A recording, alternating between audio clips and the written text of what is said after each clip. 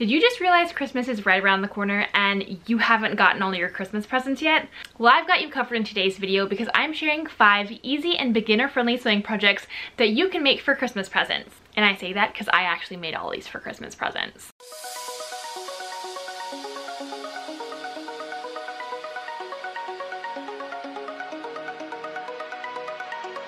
Hello friends, welcome back to my channel and Merry Christmas. It is the most wonderful time of the year. I literally love Christmas time, and I decided that this year I was going to DIY and make all of my gifts. And by that I literally mean sewing gifts for my entire family and my husband's family. So it's even double the people this year, but it's actually been really fun. I have not like homemade gifts for people since I was a little kid, and I just always love having the opportunity to make something for someone that I could give them that I made with my own 2 hands, and it came from my own creativity and my thought and my heart and my love for them. So that is where all of these projects have come from. I have been working on all of my Christmas presents, and I decided to kind of go with a lot of the same things for everyone, but different variations and really useful gifts that I knew would come in handy and they would use quite frequently. I'm going to be sharing 5 different sewing projects for Christmas presents in today's video, and because of that, this video is a little bit longer. So if you are wanting to skip ahead to specific projects, I put all of the timestamps down in the description of this video in case you don't want to watch the whole thing. We are going to be making 2 different tote bags, a book sleeve, and then a scrunchie and a hair bow. So really fun things, definitely very trendy, things that you typically see on social media that creators are making and selling, small businesses, and if you're a sewist, you can make these for yourself and give them as gifts. For every single project, I'm going to walk you through the supplies that you're going to need, how you would make your patterns, and how you would actually construct it, and I will also put additional details in the description of this video. So without further ado, let's get sewing some Christmas presents.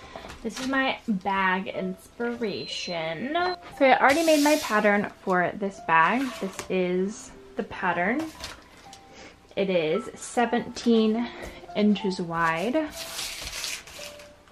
by 15 inches tall, and then I cut out 1.5 inch sections on the corners, and then the pocket is placed in the center. It's 4 inches down from the top, and the pocket is 7 inches wide. We have the pockets right here, and then we have the bag strap. So those are our 3 pieces. The bag strap is 24 inches wide by 4.5, or 24 inches long by 4.5 inches wide. So those are our 3 pieces. After you've drafted out your pattern piece, it's now time to cut out all of your pattern pieces from your fabric. I'm using these ruffly pillow shams that I thrifted because the fabric was just so cool. So whatever fabric you're using, you're going to fold it in half and double it so that when you cut the bag out one time, you get 2 pieces. You're going to do this for the outside fabric, and then you're also going to do it for the lining fabric. So we're just going to cut all around our bag pattern piece.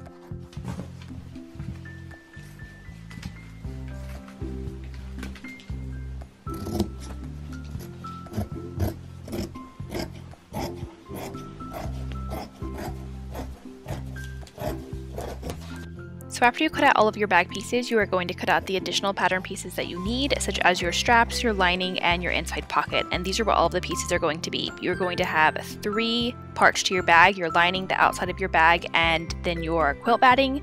Your straps, you're going to have quilt batting, 2 straps, and then 2 pockets. The first step in sewing your quilted tote bag is to actually quilt the outside fabric of your bag to your quilt lining. You can do this in multiple different patterns for quilting, but I just decided to do vertical lines that were 1 inch apart and then horizontal lines that were 1 inch apart. Once those are quilted together, it kind of gives it a square checkerboard pattern. The quilting process is essentially sewing a ton of lines all over your fabric, but what this does is connects the quilt batting to the outside of your bag and gives it kind of the fun 3D quilted effect.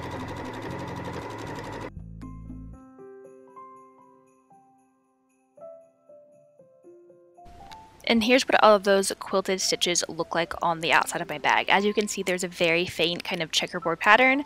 Once all of my quilting seams are done, I then pinned my pocket to the outside of my bag, and I did this by folding in the raw edges 1/2 inch and then pinning it onto the pocket placement.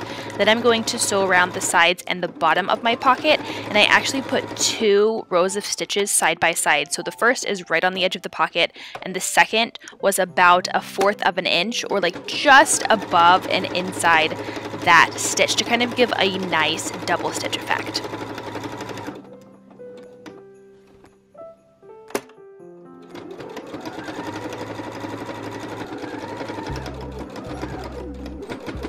That the outside pieces of our bag are quilted and we have attached our outside pocket, we are going to then place those pieces right sides together to sew our side seams and our bottom seams. We're just going to pin those layers together and we're going to sew it on 5/8 inch seam allowance. You are going to leave the corners open though when you are pinning these layers together, because we are going to box our corners.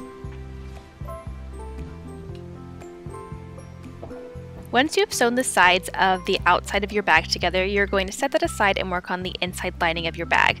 This also has a pocket, so we're going to take our pocket piece and fold the raw edges in 1/2 inch and press them. I did that off camera.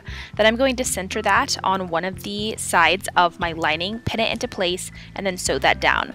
We're going to use a double seam for this pocket as well, and then we're going to take our other lining piece, place it on top of our other lining piece, right sides together, and then we are going to pin the sides and pin the bottom just like we did on the outside of our bag. Now you are going to want to leave about a 4 to 5 inch opening at the bottom of your bag lining, and then you're going to sew the sides and the bottom, keeping that opening unsewn and then keeping your corners open as well.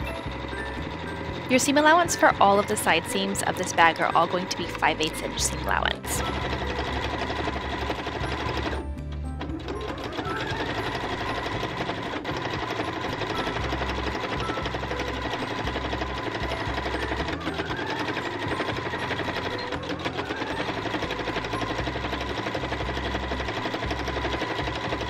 Once you have sewn both the side and the bottom seams of your bag lining and the outside of your bag, you are going to press those seams open. This is just going to help when we attach our lining to the outside of our bag. Keep in mind our corners are still unopened. Those are going to be the next things that we sew.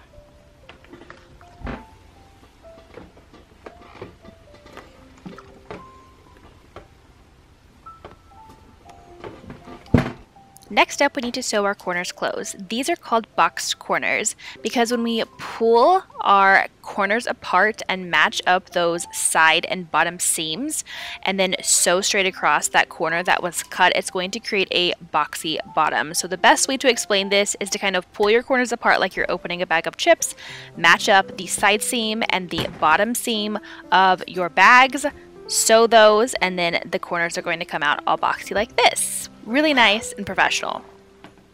Next, we are going to work on the straps for our bag. So you are going to need a quilt batting strap piece and a printed strap piece. You are going to place those on top of themselves, and then you are going to fold in the long edges of the straps 1/2 inch and press them. This is the first step in creating our straps. After those side edges are pressed in 1/2 inch, you are then going to fold the strap in half long ways and press it again, and then you are going to pin that open edge closed.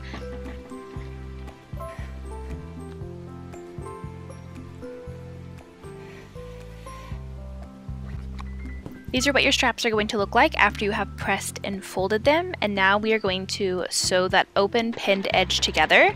We are actually going to be sewing 2 kind of parallel rows of stitching on our straps so that they have even stitches. So we're going to sew the open pin edge closed with a 1/4 of an inch seam allowance, and then across from that on the other edge of our strap we are going to put another stitch that's a 1/4 of an inch seam allowance.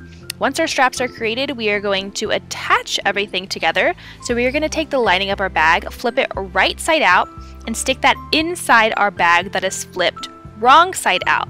Then we are going to pin our straps into place where we want them to have their proper placement. I placed mine about 3 inches from my side seam. And then we are going to sandwich our straps in between the lining of our bag and the outside of our bag. We're going to continue pinning all around the opening of our bag, sandwiching our straps in between our lining fabric and the outside of our bag. Now, you do not have to leave any opening during this part of pinning around the top of your bag, because remember, you have an opening in the bottom lining of your bag, and that's how you're going to flip this right side out after you sew it.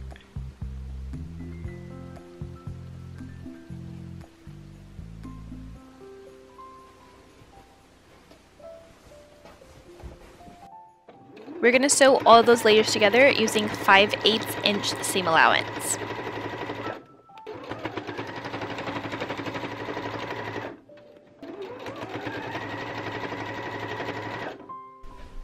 Now that we have sewn all of the layers of our bag together, we need to flip it right side out. Now you might be wondering, how in the world do we do this? Well, that is where the opening in our lining comes in handy, and this is the little bag magic trick that is so fun when sewing projects like this. So we're just going to pull it all right side out, and then you can just stuff the lining down into the bag. We, though, are going to want to press around the top of our bag, and then we are going to stitch around the top to kind of lock our straps into place and give it a little bit more stability and some clean lines on the outside.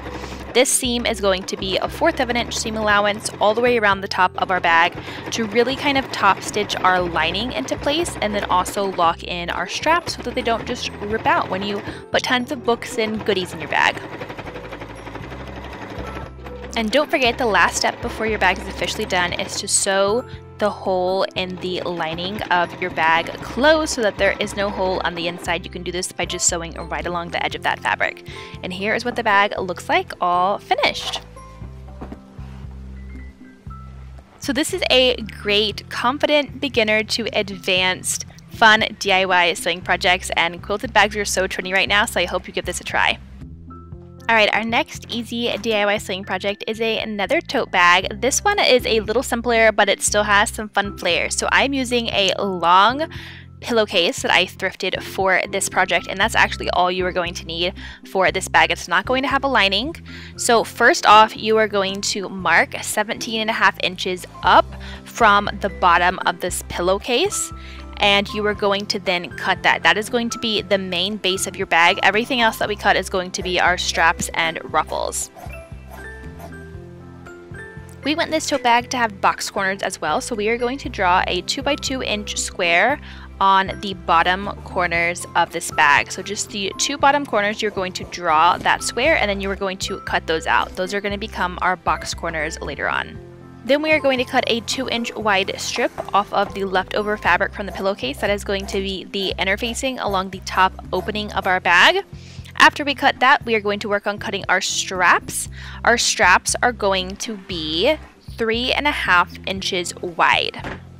And we are going to cut 2 of those 3.5 inch strips, again out of what is left over from this pillowcase. Those are going to be folded in half and turned into our straps.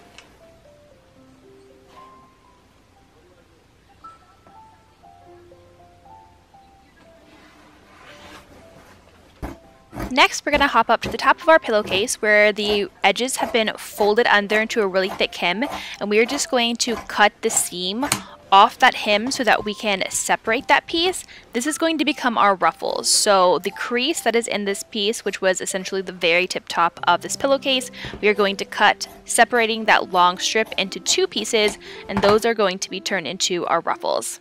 Now don't forget that any of the pieces that have seams in them, we need to seam rip as well. For the ruffle pieces that we cut from the top portion of our pillowcase, we are going to iron those flat and then iron them in half long ways so that they are about 2 inches wide, and then we are going to ruffle those together. Our straps, we are going to fold in 1/2 inch on the sides, and then we are going to fold in half. So the strap pieces are essentially going from 3.5 inches wide to about 1.5 inches wide with all of the folding. I also decided to shorten my strap pieces about 3 inches. Then we're going to go back to our bag piece. I'm going to cut the crease in one side of my bag, and then I'm going to rip the seam open in the other side. These sides need to be open so that I can insert my ruffles.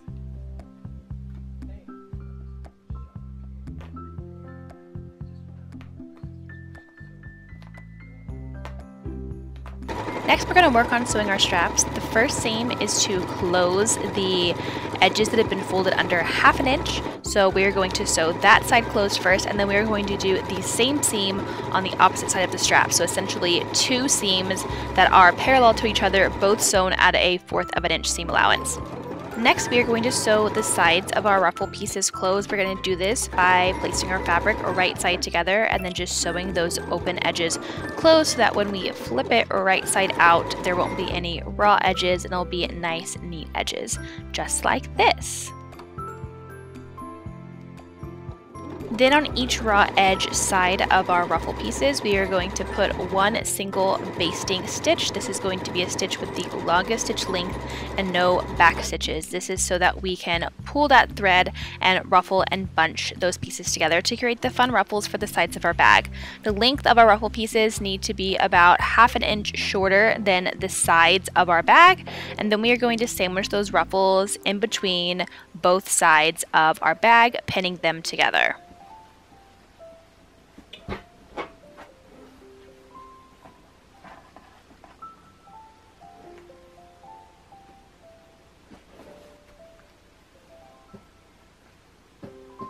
Here's a little sneak peek of what those ruffles look like on the sides of our bag. Then we are going to attach the ruffles to the sides of our bag by sewing the sides of our bag closed with a 1/4 of an inch seam allowance, and then I also finished my seams on my serger. Then we're going to box our corners, where we're going to just pull the edges, kind of like we're opening a bag of chips, match up the side seam of our bag and the bottom seam of our bag, and then pin across that straight line. And we're going to do that for both corners, so both of those on a 1/4 of an inch seam allowance, and then I just used a zigzag stitch to finish those raw edges. And here's what the ruffles on our bag look like and the pretty boxed corners. Next, we're going to attach the straps to our bag by pinning our straps right side together where the edges are just at the top. I pinned my straps about 4 inches from the side, and then that interfacing strip piece, which was just a strip of fabric we cut from our pillowcase, we're going to pin around the top of our bag. This is going to kind of help us finish those raw edges and also help us kind of sandwich our straps in between the outside of our bag and the inside. So we're just going to pin and sew around the top. Then we're going to flip that little piece into the inside, iron and press around the top of our bag, and then we're going to stitch around the top to lock those straps into place and keep our little interfacing piece inside of our bag.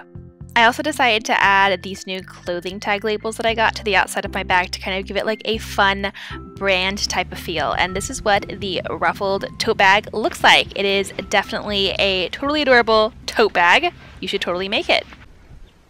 Alright, next up is a very easy and fun Christmas gift, and that is a book sleeve. This is perfect for the people you know who love to read and don't want to mess up their books while they're traveling.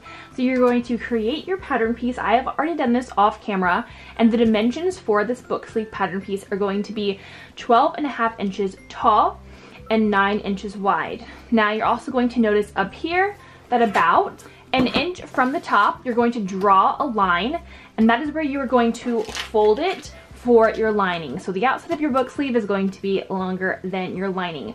You're going to cut 2 pieces for your lining, 2 pieces of your quilt batting, and 2 pieces for the outside of your book sleeve.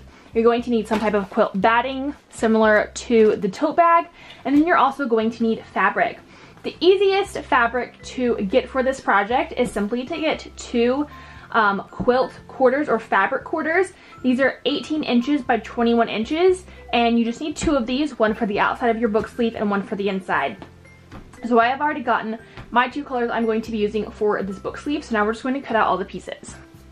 To save yourself some time when cutting, you can layer all of your fabric pieces together. So the lining of my book sleeve and the outside of my book sleeve, I'm just going to layer together. I folded both pieces of fabric in half because we need 2 pieces of each piece. So we're just going to pin around our pattern piece that we created and cut out the outside of our book sleeve and the inside of our book sleeve.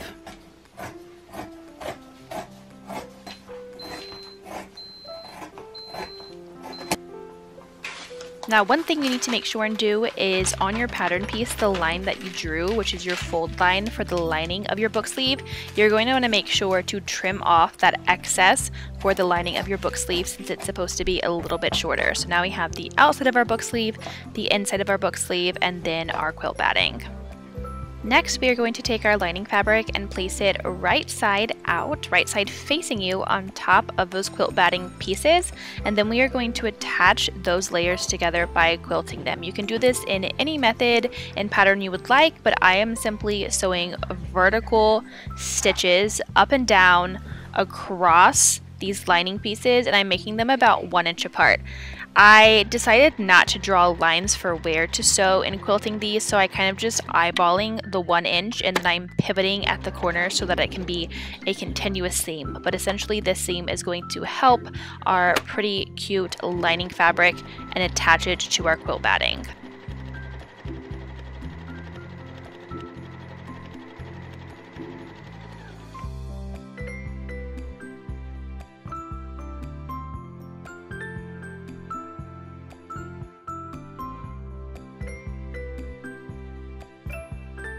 You have the option of putting a tag on the inside of your book sleeve, but this is what all of the quilted seams look like.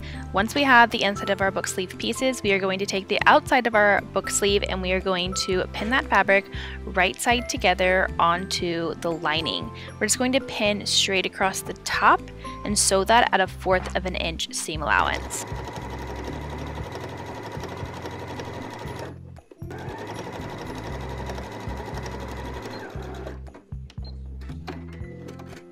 Now that you have sewn each outside piece to each inside piece, you're going to flip that open, and then we are going to place both pieces right sides together. So your lining pieces are now going to want to meet up right sides together, and the outside of your book sleeve pieces, you are going to want to meet up right sides together. On the outside sleeve portions of your fabric, you're going to want to leave about a 3 or 4 inch opening at the bottom, and then everything else you're going to pin and sew at a 1/4 of an inch seam allowance. Now, I realized when sewing this book sleeve that it actually comes together way better if you sew the outside of your book sleeve at a 1/4 of an inch seam allowance, and then the seam allowance for the inside of your sleeve, sew it at a 1/2 inch so that when you stuff it to the inside, it lays a whole lot neater. So when you get to the inside quilted part of your book sleeve, you're going to want to switch your seam allowance to either a 1/2 inch or 5/8 inch.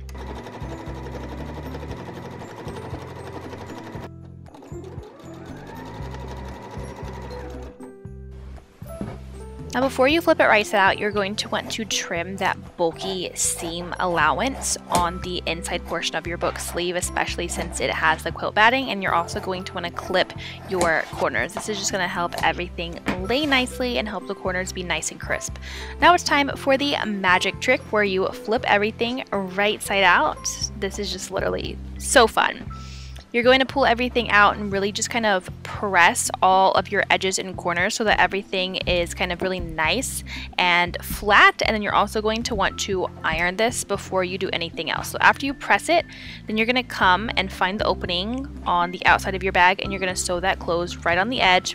Once that is done, you're going to stuff the lining inside, and since the lining is 1/2 inch shorter, you're going to notice that the outside of your book sleeve kind of overlaps, and that's what we want. Then you're just going to stitch around the opening of your book sleeve with a 1/4 of an inch seam allowance to kind of connect and hold your layers together without the lining coming out. And this will also give it a nice crisp seam. I also decided partway through this project to switch the tag to the outside of my book sleeve. This is completely optional, but this is what the book sleeve looks like. Our next DIY project is a jumbo lace scrunchie, so you're going to need fabric, lace, and elastic. Your pattern piece for this is going to be 27.5 inches long and 6.5 inches wide. Then you're going to cut one piece of fabric from that, and then a piece of lace that is the length of the side of that pattern piece, which is going to be 27.5 inches. You are going to fold that strip of fabric in half long ways to sandwich the lace in between the two layers, and then you're going to leave about 1 to 2 inches unsewn and unpinned on the edges. That's where we're going to attach like the whole scrunchie together. But first, we're just going to sandwich the lace in between our two layers.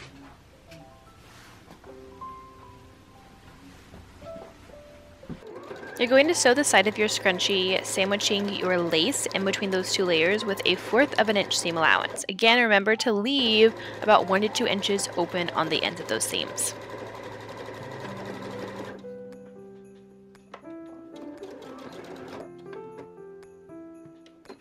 Now that you have the side sewn together, you're going to flip it right side out. You can just kind of do this by pulling it all through. And then you're going to see all the cute ruffles. And now it's time to sew those edges together.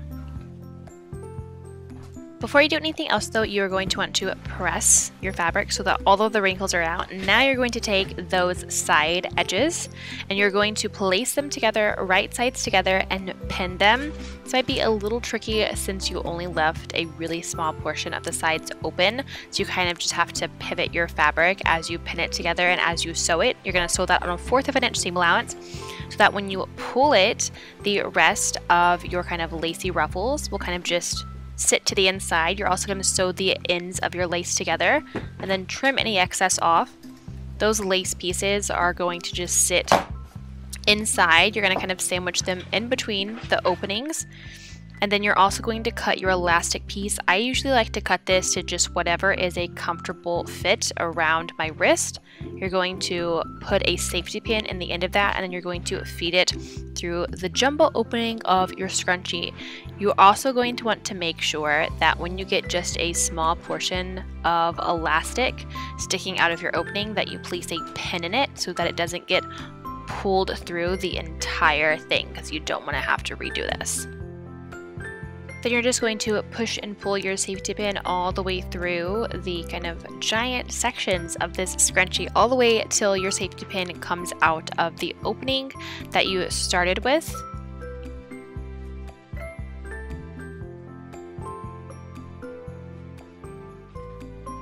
Once you have both ends of your elastic out of your opening, you're just going to take your safety pin off and then tie those elastic ends together to make a knot.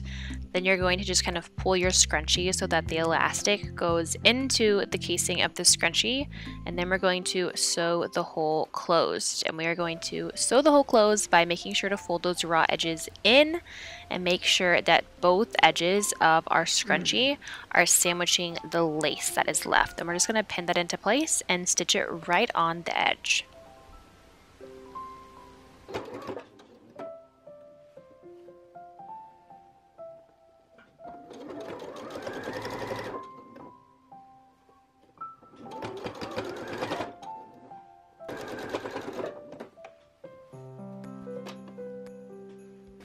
And here's what the jumbo lace scrunchie looks like. There's a ton of variations you can do for this, including changing out the lace and the fabric and the sizing.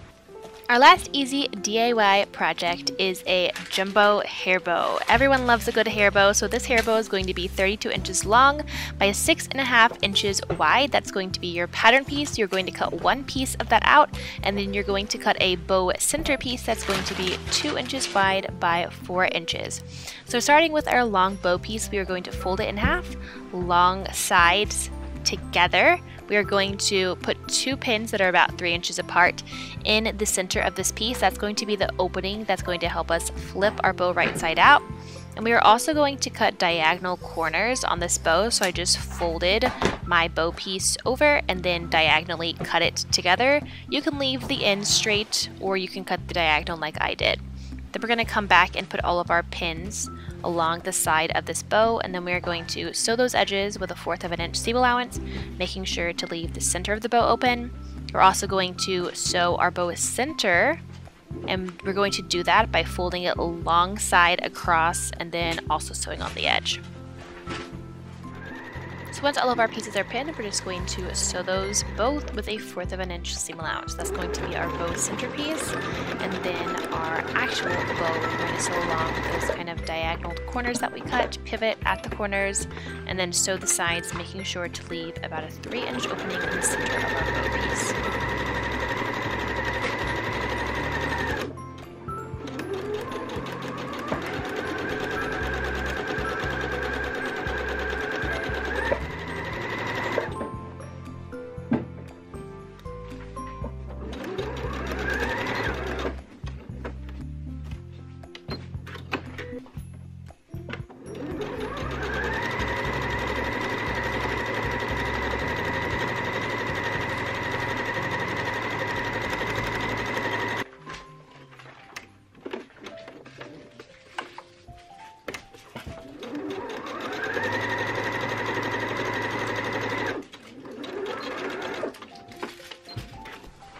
Before you flip your bow right side out, you're going to want to go trim all of your corners just so that they lay really nice and flat. And then we're going to flip it right side out. I like to use a pair of scissors for this. Probably shouldn't be using a pair of scissors. They're like loop turners and corner like punchers and things like that. But scissors come in handy, so we're just going to use our scissors to kind of poke those corners out and make them nice and pokey as the corners should be. And then pull our entire bow shape out. We're also going to want to press that as well. Then we're going to do the same thing for our bow center. Just put a safety pin along one of the sides and use the safety pin to help us flip it right side out.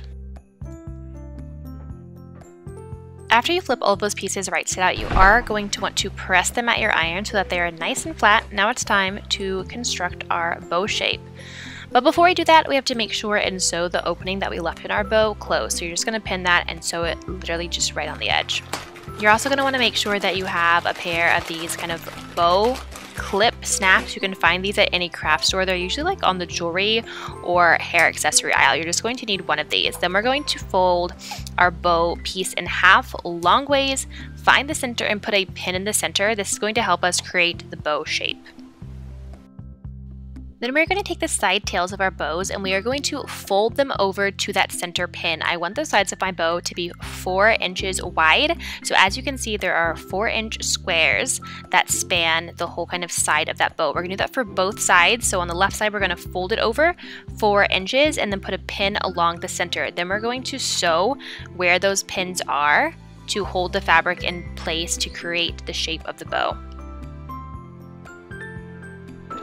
Then you're just going to do a simple stitch from top to bottom right where you put those pins to create the side shapes of your bow.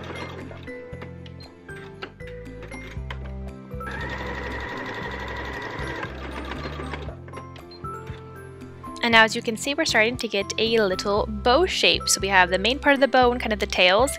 Then you're going to take a needle and thread and you're just going to run a simple basting stitch through the center of your bow. You could also do this with a basting stitch on your sewing machine. This basting stitch is going to allow you to kind of pull and bunch the center of your bow together. After you bunch it to the desired amount, you're going to take the rest of the needle and thread and you're just going to kind of run a stitch back through all of those bunches to hold them in place.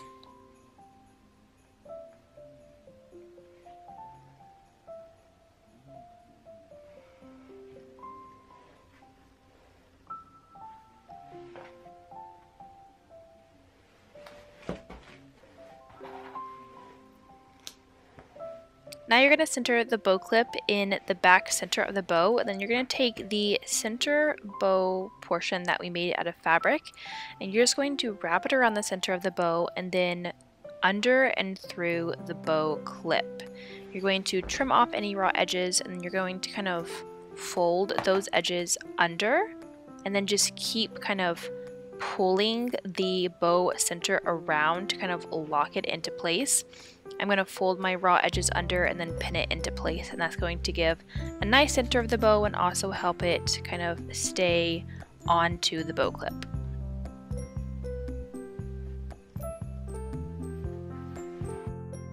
Using a needle and thread, you're going to stitch that folded edge down so that the center of the bow will actually stay held to the bow clip. If you have a glue gun, you can also use that. It would be way quicker, but I just decided to hand sew mine. And as you can see, this is what it looks like close up, all my stitching, and also how the center of the bow made out of fabric is kind of looped around the bow clip.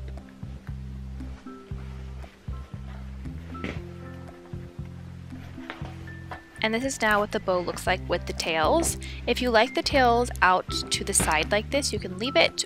I decided that I wanted my tails more in the center, so I just flipped my bow over and then took kind of the inside edges of those tails and sewed them together so that the tails would kind of be permanently more centered in the middle of my bow.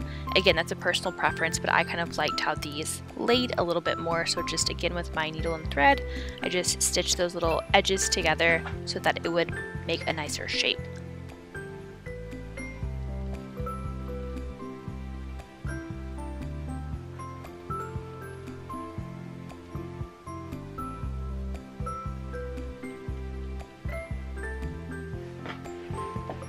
And there you have it. There is your DIY jumbo bow, perfect for your friends or family that love fashion. And again, if you need some last minute Christmas presents that are DIY and sewing related, I hope that you try out some of these. And if you do, make sure to tag me so that I can see your own creations. I love how all of these turned out. I actually literally made these for friends and family, and they were so much fun. So I hope that you enjoyed watching this tutorial, got some inspiration, and as always, don't forget to give this video a thumbs up. And as always, make sure that you're subscribed to my channel to stay updated on new videos coming out in the future. Merry Christmas and happy sewing!